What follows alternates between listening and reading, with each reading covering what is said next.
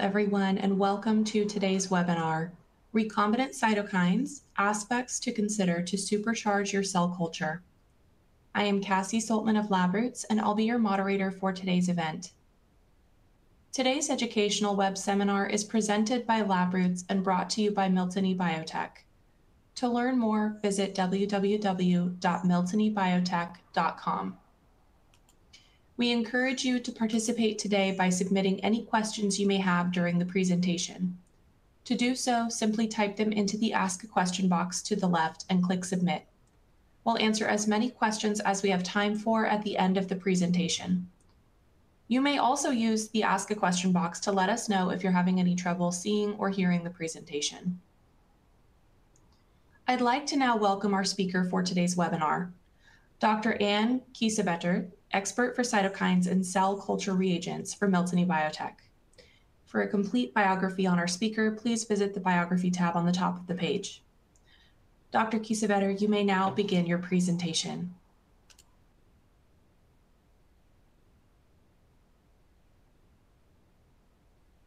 Hello and welcome to our webinar on recombinant cytokines and on aspects to consider to supercharge your cell culture.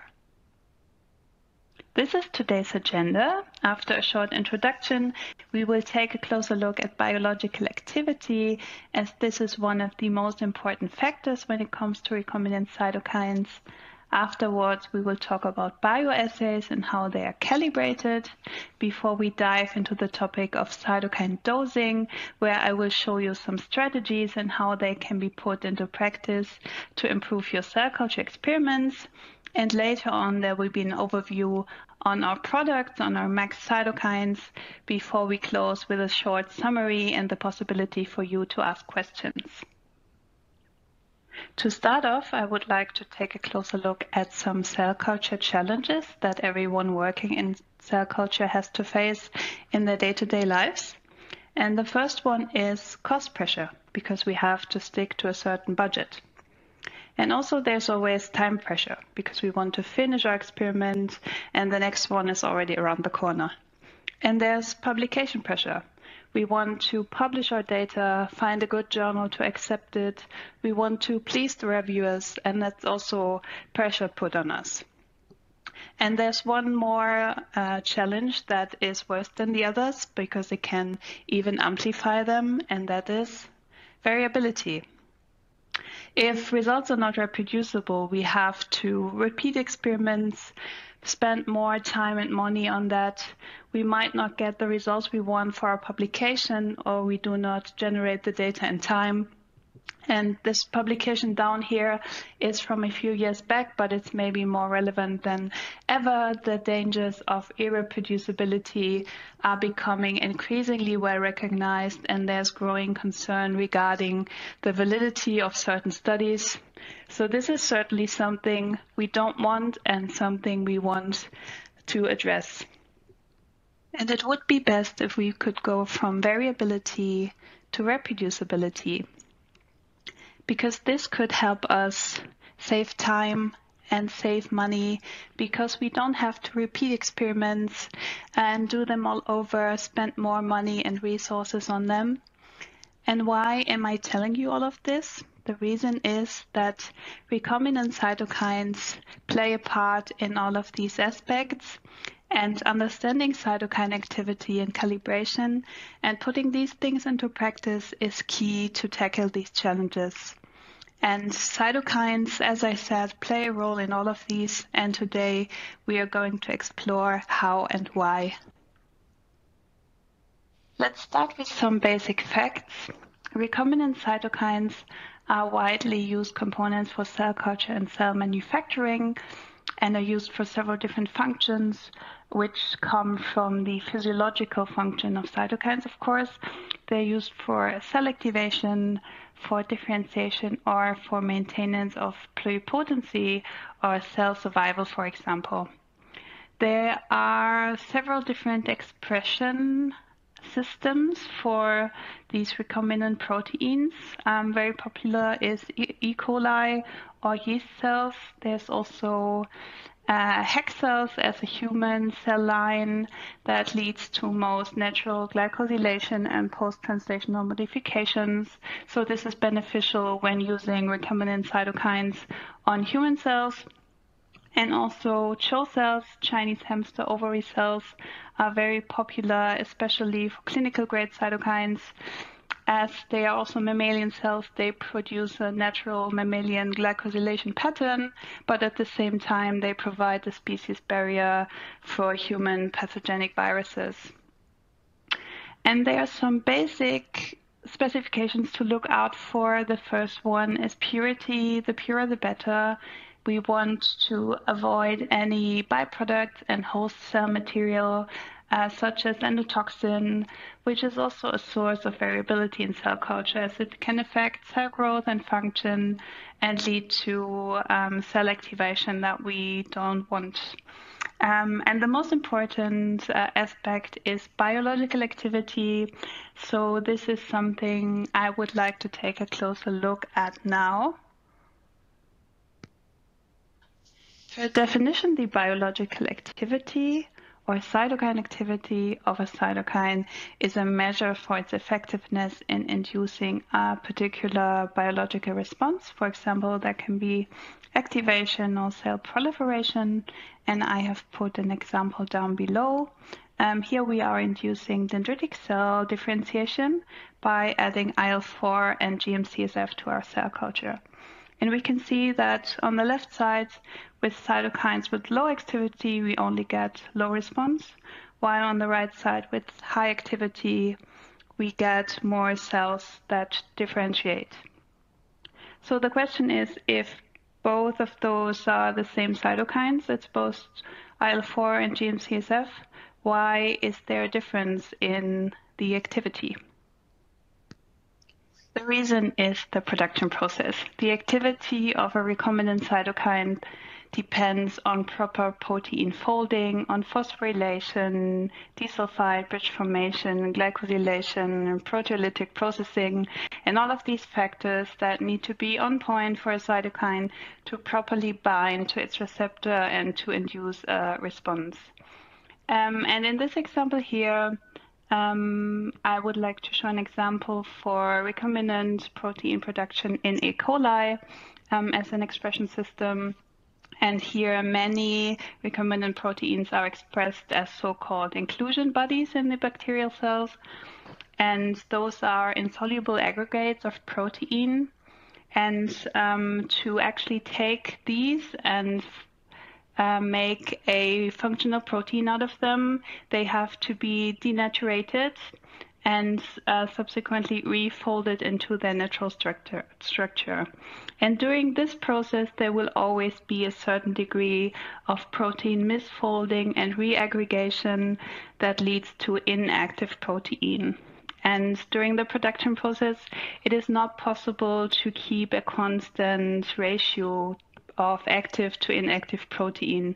So there will always be variability in that ratio from production lot to production lot.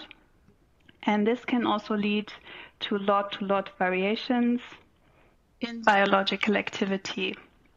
So as you can see in this graph, there can be different ratios of active to inactive protein, which can cause different biological activities for each production batch because of this variation and a certain amount of inactive cytokine that is in this batch. And this is something that just occurs during the production process. It affects every supplier, and it is something that we need to consider when we use cytokines, and we will get to that later on.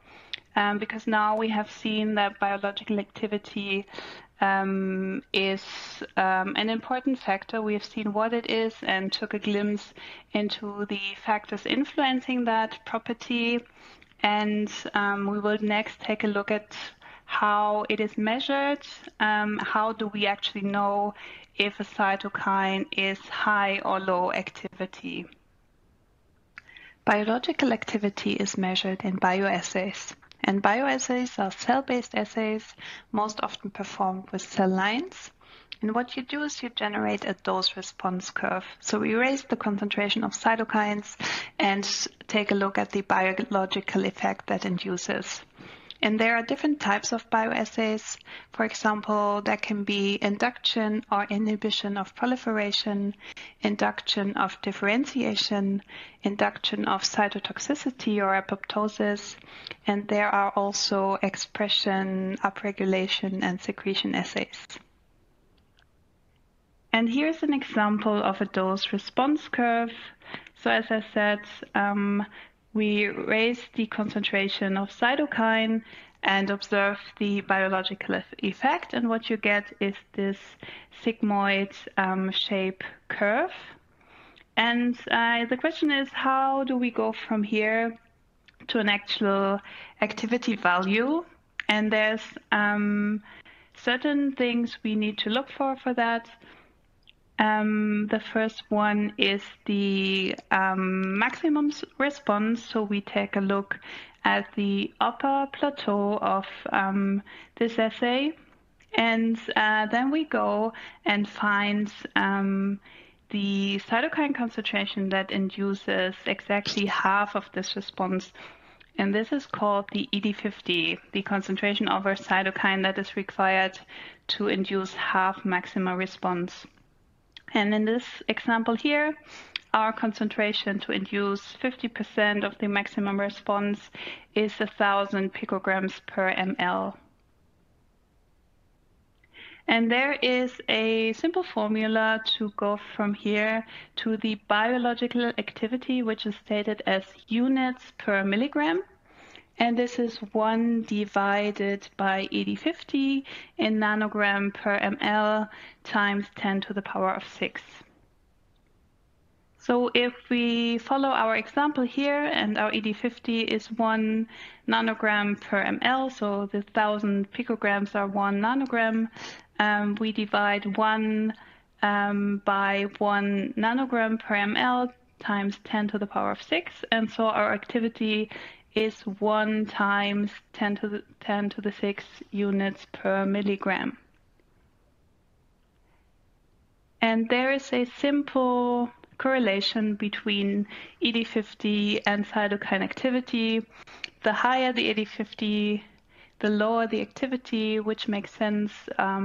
If we need to add more cytokine to get the same effect, it is obviously less active. And on the other hand, if we need to add less cytokine because it's more active, we have a lower ED50 and thus higher activity. So we have seen now how bioassays are used to determine a cytokine's biological activity. And next we will take a closer look at bioassays and how they are calibrated. The truth is, bioassays used to determine cytokine activity only provide relative values. That means these values are not comparable between different assays because sometimes there's more than one type of assay available to test a cytokine's biological activity. It is not comparable between different labs performing the exact same assay. And also it's not comparable between same assays performed in the same lab on different days. So you may ask yourself, what is activity measurement good for if we cannot use the values to compare anything? The good news is there is a solution, and this is calibration. Bioassays can be calibrated to become comparable. And this is done with internationally recognized standard substances that can be obtained by the WHO or the National Institute of Biological Standards and Control. And I will show you in more detail how we can go from high variability to low variability and comparability in a calibrated bioassay. And as I mentioned, we need the reference substances or the international standards for that, and they can be used to introduce a correction factor to correct the results of our bioassays. And bioassays that are then calibrated become comparable between different days and different labs performing the same assay. So in our example here, we want to measure the activity of IL-2, and we have obtained the international standard with a defined activity of 1 × 10⁶ international units per milligram. And what we do to calibrate our bioassay is that we subject this standard substance to our bioassay and measure the results. And in our example here, our measured activity is 1 × 10⁵. So we only measure 10% of the correct activity of the standard. And our assumption from this is that the activity of the test item, so the IL-2 that we produce and that we want to test the activity of, is also underestimated by the same ratio. So in this example, it's 90%. So here we can apply a correction factor to correct for the underestimation. And in this example, it is 10. And we can apply this correction factor and multiply the measured activity of our test item by 10 and obtain the calibrated measurement of 2.5 × 10⁷ international units per milligram. So we have seen how bioassays are calibrated with the international standards, but let's take a closer look at the reagents that are available for calibration. The WHO international standards are manufactured and tested according to the WHO guidelines. And if an international standard was used for calibration, you will find the activity given in IU in international units. If these standards were used, cytokine activities are comparable between all cytokines with the same calibration, so you can compare between different suppliers and different batches if you are going to compare commercial products. The same is true for the international reference reagents. These have not been as extensively studied and tested as the international standards, but they're still the go-to option to calibrate and to achieve high comparability. There are also internal standards that can only be used to compare different batches of the same supplier. And of course, no calibration means no comparability. You will find that everything except for the international standard is given in units, and there's no possibility to convert international units to units or vice versa, as international units just states that the international standard was used for calibration. So if you're going to compare products, how can you find out if the product you're looking at has been calibrated? You can check your datasheet or certificate of analysis because the international standards come with a number code. This is an example for IL-2. And in your datasheet, you will find the NIBSC code marked down here, and also the activity given in international units. And this is how you can compare and find out if the bioassay has been calibrated. So far we have seen what biological activity is and how bioassays are calibrated. And next up, we will take a look at cytokine dosing, how you can actually make use of biological activity in your cell culture experiments. The first question that will come to your mind when it comes to cytokine dosing is, how do I determine the right amount? And you can see another dose response curve here. And if for your specific application, you don't know yet what the correct amount of cytokine would be, I would recommend to do exactly that, to do a titration and see which cytokine amount would land up in the plateau phase of the assay. And it would be best if that's well into the plateau phase, as indicated by the green arrow here, because here the assay is in saturation. If we add more cytokine, we will not get a higher response. And anything less, as indicated by the yellow arrows and the red arrow, would be a critical amount, as it's not really in saturation or insufficient amount, and there will be a lot of variability here if you apply these insufficient amounts. So this is the way to go if you don't know the exact best concentration yet. Most of you will also already have a cell culture protocol, and most of them, they contain weight-based cytokine concentrations in nanogram per ml. And we will take a closer look at that and see why this can be problematic. So just imagine that there are 3 different batches of cytokines, batch A, batch B, and batch C. And they're all the same size, they're all 10 micrograms of IL-2, but they have different activity, and you might not even be aware of that. This is why I have put the values in gray. And if you now follow a weight-based protocol, and your protocol tells you to add 0.3 nanograms per ml of cell culture medium, you will end up with very different amounts of active cytokines that is added into your medium. The amount of active cytokine varies between production batches. We have seen that before. And so the amount of active cytokine in our cell culture is unknown, although the amount of protein is exactly the same. But our responses depend on the amount of active and correctly folded protein and not just total protein. So in this case, our results are not reproducible. And with weight-based cytokine dosing, there are 2 scenarios that can happen. The first scenario is underdosing.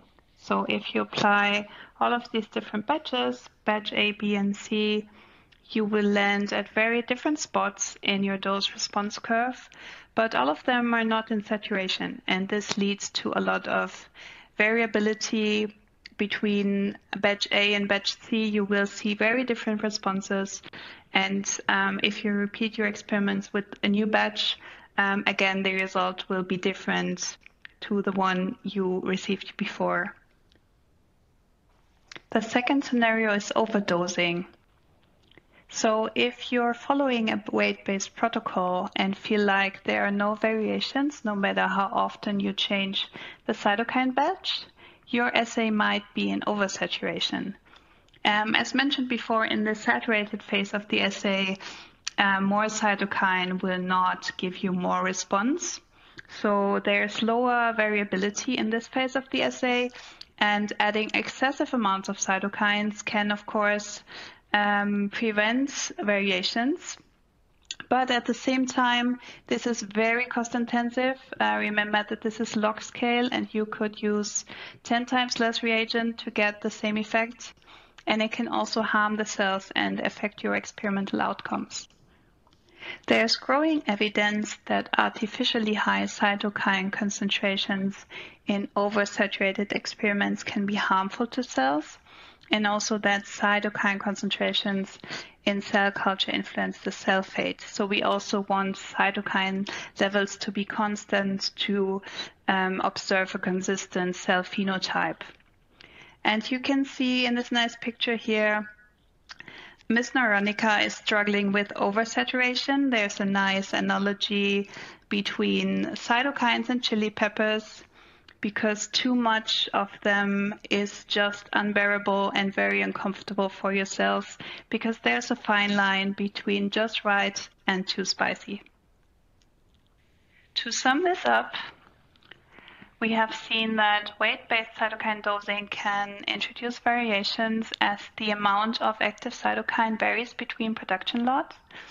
And so if the same amount of cytokine in nanogram is added to the culture, this can lead to variations as there's different amounts of active cytokine, and active cytokine is what actually does the job.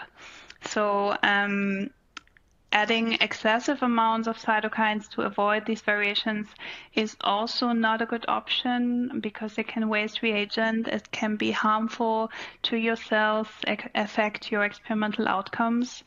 And a far better option that I would like to show you is activity-based dosing in units per ml. It avoids the oversaturation. You can put exactly the amount of cytokine that you need, which saves reagents. And you can also increase comparability and reproducibility as it completely avoids these lot-to-lot variations as we dose by units and not by protein weight. So coming back to our 3 cytokine batches with different activities, with weight-based cytokine dosing, we would run into problems, but with activity-based cytokine dosing, we can apply exactly the same amount for all of these 3 batches. We can avoid variations and have the same concentration of cytokine in each experiment, also if we switch to a different batch. And so this is how lot-to-lot variations are overcome with activity-based cytokine dosing, and this is what I would recommend you to switch to. To put activity-based cytokine dosing into practice, it would be best to know the cytokine activity. But most commercial product documentation only states the minimal activity. You will find values like this down here, greater than a certain value. And using this as a basis for your cytokine dosing is not a good option. You might be thinking, well, okay, this is the minimal activity. It will be very close to the actual activity, but the minimal activity is nothing more than a QC release specification. And the actual activity values can deviate a whole lot from these values. And this is shown here. So for batch A, you might be good to go using the minimal activity for cytokine dosing, but for batch B and C, you would be way off. And also there can be a lot of variation from batch to batch that you don't see and that might go unnoticed if you go by the minimal activity. So if only the minimal activity is known, a titration is a straightforward solution. So here you can just start a titration with the minimal activity and work your way up and see where the response actually reaches the plateau phase, and thus determine the correct amount of cytokine that you would need to add in your experiment. If you now feel like you want to switch to activity-based cytokine dosing, there's a possibility to convert a weight-based protocol. And this is done with a simple formula. So your new protocol concentration in units or international units per ml will be the biological activity times the protocol concentration in nanograms per ml divided by 1 times 10 to the power of 6. And we have also an example down below for IL-2 if our activity is 5 times 10 to the power of 6 and our protocol concentration is 0.3 nanogram per ml, then our new protocol concentration is 1.5 international units per ml. And if you want to know more on the topic and have a nice explanation, more example how you can calculate, then please take a look at our How to Switch to Optimal Activity-Based Cytokine Dosing app note that you can access with the QR code here. And with that, we leave the topic of cytokine dosing. And next, I would like to show you an overview on our max cytokines and cell culture reagents. So our cytokines and growth factors are part of our extensive max cell culture portfolio that also comprises media, cell stimulation reagents, small molecules, and so on. And they are all designed to support whole experimental workflows and to work well together. They are also standardized and quality controlled to give reproducible and reliable results. And they are available in up to max GMP grade to support translational projects and clinical applications. Our max cytokines come in 3 different quality grades: premium grade, research grade, and max GMP grade. Our premium grade cytokines come with lot-specific cytokine activity. That means we measure and provide the cytokine activity for each production lot that we release. Purities for these products are in general above 97%. They come with low endotoxin, and our bioassays are calibrated to the international standards whenever available. Our research-grade cytokines offer attractive pricing. They come with minimal cytokine activities. Purities are above 95%. They also come with low endotoxin. And our max GMP cytokines come with, of course, lot-specific activity, calibrated bioassays, lot-specific protein content. We check for identity, host cell DNA, host cell protein. They are also sterile and come with extensive documentation and regulatory support. I would like to take a closer look with you at our premium grade cytokines. As with these products, we measure and provide the lot-specific cytokine activity for each lot that we release. So you can directly go to your certificate of analysis, take the cytokine activity value from there, and directly use it for cytokine dosing in your next experiment. There's no additional calculation, there's no testing on your part, which is the great advantage of our premium grade cytokines. So with our premium grade cytokines, you can trust in calibrated cytokine activities, as our bioassays have been calibrated to the international standards whenever available. You can also skip tedious in-house activity testing, as the testing has already been done on our part. So if you were to test cytokine activity yourselves, you would have to spend several days to take cells in culture, grow them a bit until you start the titration, and you would additionally spend some reagent on that process and time for evaluation as well. So you can save that time and money and directly start your experiments using our cytokines. Also, our premium grade cytokines support activity-based cytokine dosing. And as we've seen today, this can increase cell culture reproducibility, comparability, and you can additionally save time and money by not having to repeat experiments and by not having to overdose cytokines. One additional aspect I would like to mention is that with our premium grade cytokines, you can go from bench to bedside, as our cytokines allow seamless translation from research use only to max GMP products, as they have a consistent expression system, consistent expression clone, and consistent production process under different regulations. And of course, for our max GMP cytokines, there's a lot more QC and documentation.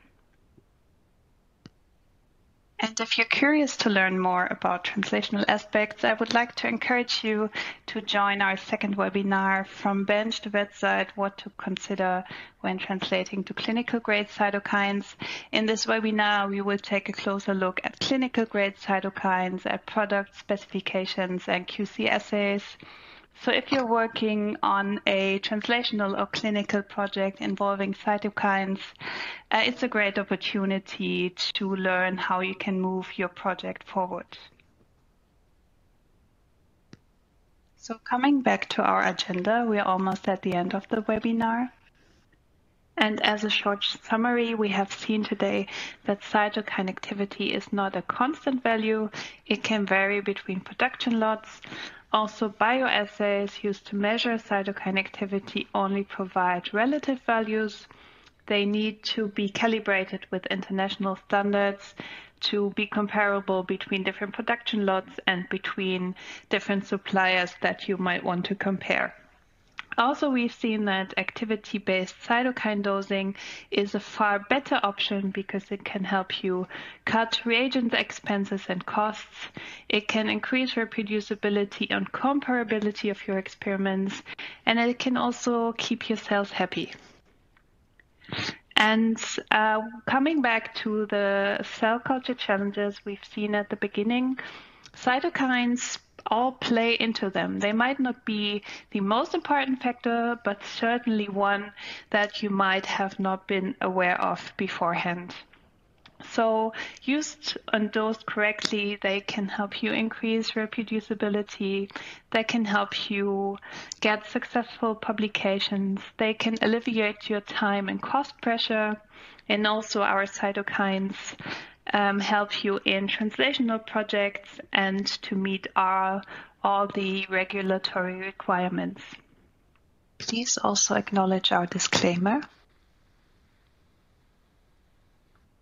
And with that, I would like to thank you very much for your time today and for your attention.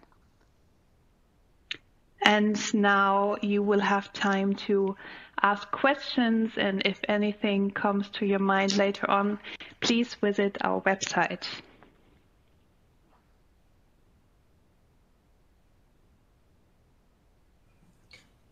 Thank you, Dr. Kiesewetter, for your informative presentation. We will now start the live Q&A portion of the webinar. If you have a question you'd like to ask, please do so now. Just type your question into the Ask a Question box and click Submit. We'll answer as many of your questions as we have time for today. Let's go ahead and get started here. Our first question is, do you develop your own bioassays in-house, or do you use commercially available bioassays? So there are canonical bioassays that are published in the literature. And when we go and develop a new product, we take that as a gold standard, and we then establish and optimize that assay in-house. Wonderful, thank you.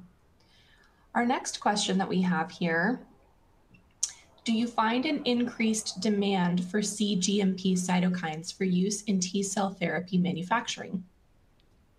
Yes, of course. So the cell therapy market is increasing with more and more applications and indications.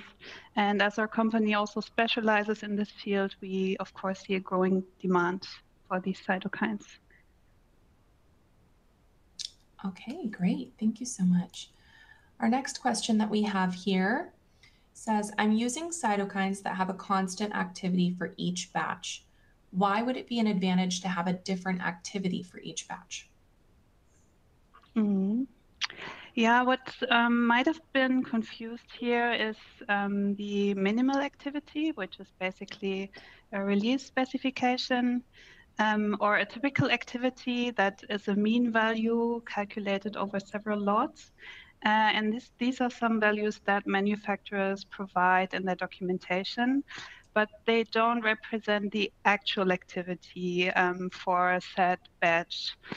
Because yeah, we've seen that the activity varies between lots, and this is the case for all manufacturers and suppliers. Of course, you can be lucky and reach the same value twice. But yeah, this is not an advantage, but rather a given fact that you would have to deal with. But yeah, I also agree that it can be confusing. Minimal activity, typical activity, lot specific activity. There's a lot of different terms. But yeah, lot specific one is the one that you would need to go with, and that is best suited for activity-based dosing. And every other value would have to be followed by a titration to actually put the dosing then into practice. Okay, great. Thank you. We have another question here. If the activity changes with every lot, then do I have to do the titration you suggested for every new lot? That's a good question, actually. So in theory, yes, you would have to do the titration for every new lot. So this is basically also our rationale for providing the lot-specific activity to spare you the work. But we are, of course, aware that recommendations and what is actually done may differ. So maybe we're not sparing you anything because you would not do the testing for every lot whatsoever. But still, the lot-specific activity is valuable information that you can benefit from, and you don't have to spend additional time on that and extra work. And it can really help you in the long run and create the exact same culture conditions every time. So yeah, I hope that answers the question. Yeah, fantastic. Thank you. We have another question here. This one is a two-part question. The examples presented seem a bit extreme. How much does activity actually vary between lots, and aren't variations controlled for by QC? Yeah. So that's also interesting to look at because, of course, we have selected examples here that nicely show and demonstrate the problems with weight-based dosing. And how much the activity actually varies is different from cytokine to cytokine. And based on our experience, it can be somewhere between twofold and eightfold, can even be higher in some cases, but I would say that the median is around fivefold. So this is definitely something that can cause variations and should be cared for. I'm coming to the QC specification part. In general, the specifications are minimal activities. So you will find that for most manufacturers and suppliers that they give a minimal specification, and you just have to reach a certain activity value to pass QC, but there's no upper limit or no range that is defined for QC release. And of course, if the processes are stable, there will naturally be a range in which the activity will be in. But as I said, this really depends on the cytokine and cannot really be predicted. And this is how QC control generally looks like. Wonderful. And as a reminder, if you want to ask any questions during our live Q&A session with Dr. Kiesewetter here, please submit them in the Ask a Question box located in the lower left corner of your screen. Our next question that we have here says, we have established a working protocol for our T cell expansion using NG-ML, and we have very few problems with variability since we titrated the optimal NG amount. The concentration used in the literature was too low. You said that using a higher concentration is not optimal, but it works well for us. Could you comment on this? So, this is a bit of a more complex question because whether you observe any problems with variability would certainly depend on your application and also the cytokine you are using. As I said, also the variations can be different from cytokine to cytokine. But the T cell expansion that is given here is actually a nice example, because I believe you mentioned a T cell expansion process or experiment. So, for example, if that would involve IL-2, it has been shown that here the doses of IL-2 are really critical, because high doses can push the cells towards an effector phenotype, while lower doses you will generate less differentiated memory T cells. And so that can be critical depending on the application. And for example, if you're looking at CAR T applications, you would want the memory T cells, because they're critical for the anti-tumor efficiency, and also show better in vivo proliferation and survival and all these kinds of things. So this is certainly a more extreme example here. But in general, I think it's worthwhile to really take a look at your specific assay and do the titration, take a closer look, see which cytokine you're adding and which phenotype that generates what your readout is, to get the most out of your experiment. Yeah, that's what I would recommend. Wonderful. Thank you so much. Looks like we have a couple more questions that have come in here. Our next one that we have says, we are testing the activity in our own application. Isn't that much better than using an artificial bioassay? Yeah, exactly. That is much better, because testing in your own application is always the superior way of testing. And we really recommend to do that, to take the cytokine, test it in your own application, and check all the factors, as I said, if you generate the phenotype you want, if your readout is what you want it to be. And yeah, of course, we in-house use bioassays, and also, of course, other manufacturers. They're standardized, they're published in the literature, they're performed with cell lines, which causes less variations than primary cells, for example, and thus they give more consistent results. So this is still the way to go for suppliers and manufacturers to test activity, but of course we cannot test every possible application. And so this is always something you would try on your own and in your process and in your lab environment. Yeah. Thank you.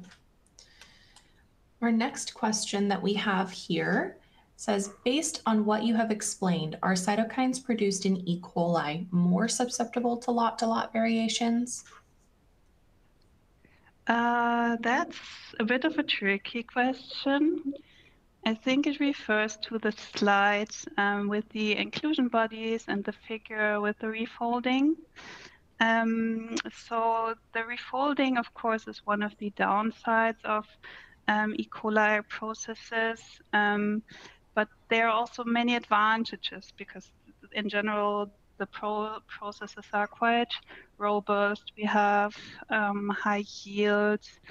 It's relatively inexpensive to produce. And yeah, coming back to the question of is it more susceptible to variation, it would really depend on the cytokine and what factors determine its activity.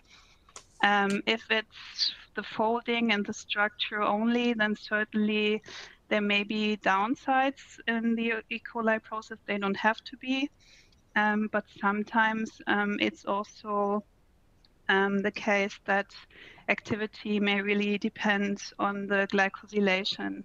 And if that's not 100% correct, you can also get variations in a mammalian system.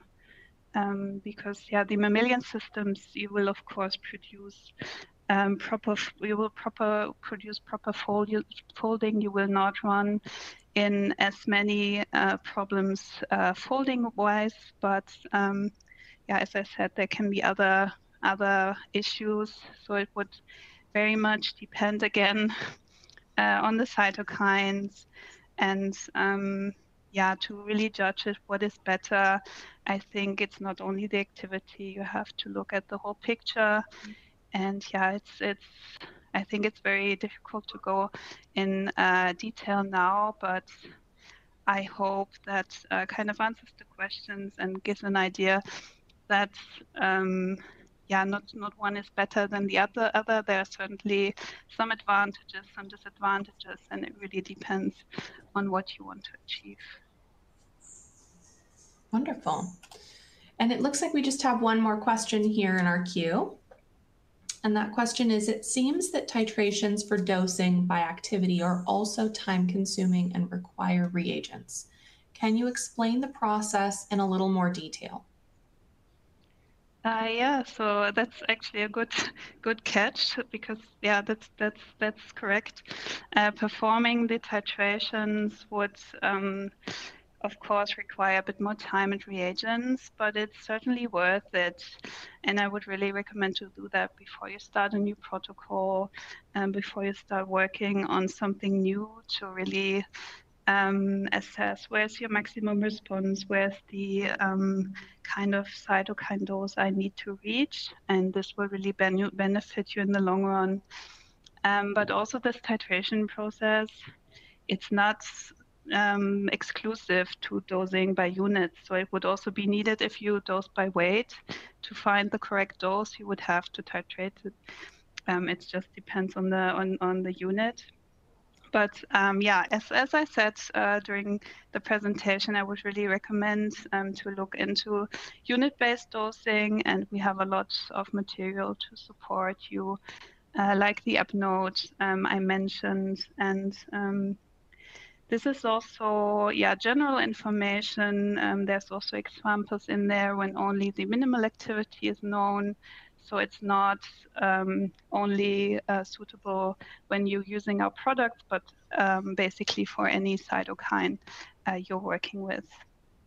So yeah, please take the chance and take a look at that. Thank you. Dr. Kiesewetter, do you have any final comments for our audience? Yeah, I mean, I would like to thank everyone who took the time to join today and to submit these interesting questions.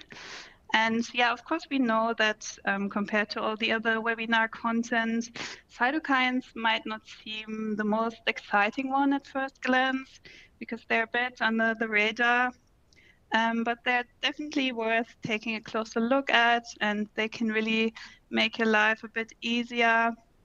And I hope that this is kind of a takeaway message. And yeah, again, if you have any questions later on, please take a look at the material on our website, and also please get in touch if you have any questions later on. Thank you again, Dr. Kiesewetter, for your time today. We would also like to thank LabRoots and our sponsor, Miltenyi Biotec, for underwriting today's educational webcast. Before we go, I'd also like to thank the audience for joining us today and for their interesting questions. Questions that we did not have time for today and those submitted during the on-demand period will be addressed by our speaker via the contact information you provided at the time of registration. This webcast can be viewed on demand. LabRoots will alert you via email when it's available for replay. We encourage you to share that email with your colleagues who may have missed today's live event. Until next time, take care. Goodbye.